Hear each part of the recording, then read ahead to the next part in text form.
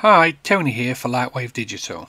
And in this tutorial I'm just going to show you how you can select each one of these objects separately and give them a parts number to help with actually selecting the object. So what I mean by that is, before in a previous one I've shown you how you can separate these objects into separate layers, but in this one what I want to do, let's say I want to keep it all together, I don't want separate layers, but I want an, let's say, easier way to select the objects.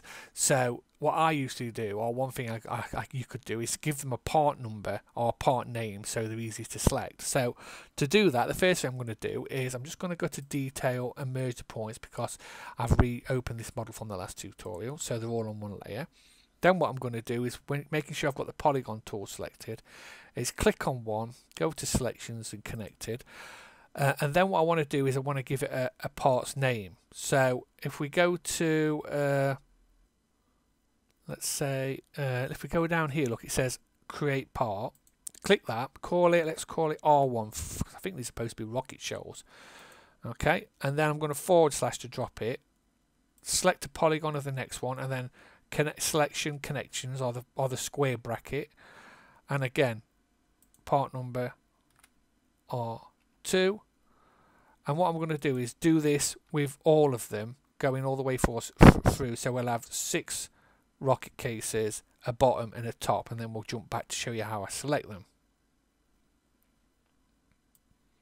Okay, so I've give all these parts a name each here. So what I'm going to do is I'm going to go to window and open this window here, which is just called stats window.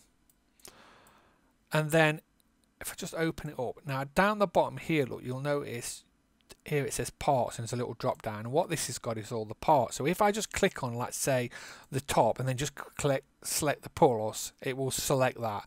And again, let's say I wanted that and rocket 6, and it'll add them as well. If I don't want it, you can just press the minus, and this is just a quick way of selecting or deselecting if you want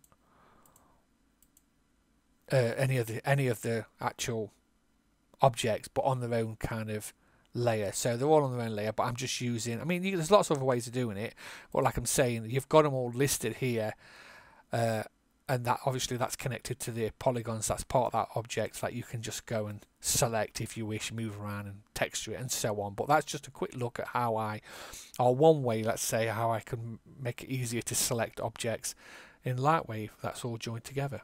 So thanks for listening.